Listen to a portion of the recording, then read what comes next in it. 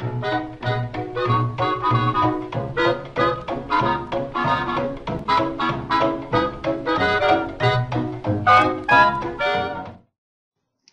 everyone, it's Olga from CleanCutCreative. In this video I'll be showing you how to use the magical Monogram Maker in Silhouette Studio. First let me show you what we'll be making. As an example, I chose the letters US for all of our crafty friends in the US. And of course you can choose your own letters to create your own interlocking or intertwined monogram.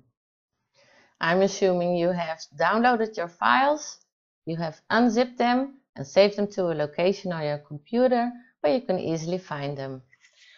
I'll be using the SVG files with Designer Edition, but if you have the Basic Edition, you can also use this pack with the DXF files. The process will be the same. Alright, let's get started. Go to File, Open, and find the folder on your computer. And then go into the vertical alphabet and find the vertical U, or your own character, of course. Since this is an SVG with different colors, we need to group them first. Now place them to the sides.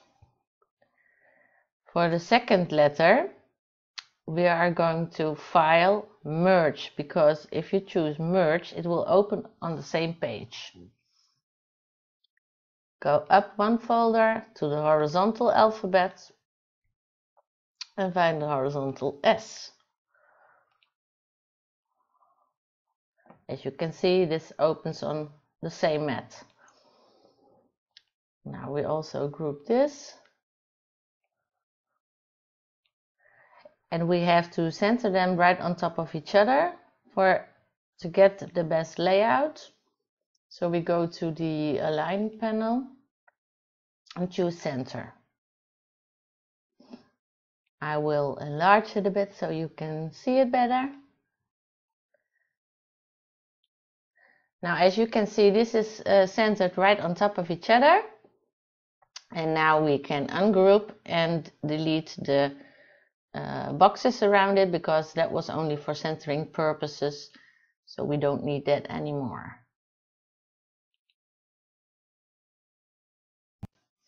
Now how this works is we are going to use these colored pieces to cut through the black letters, so to get the interlocking effect.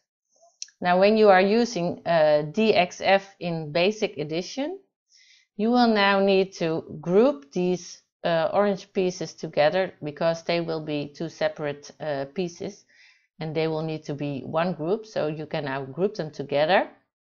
And then it continues the same as SVG, because SVG is already grouped, as you can see.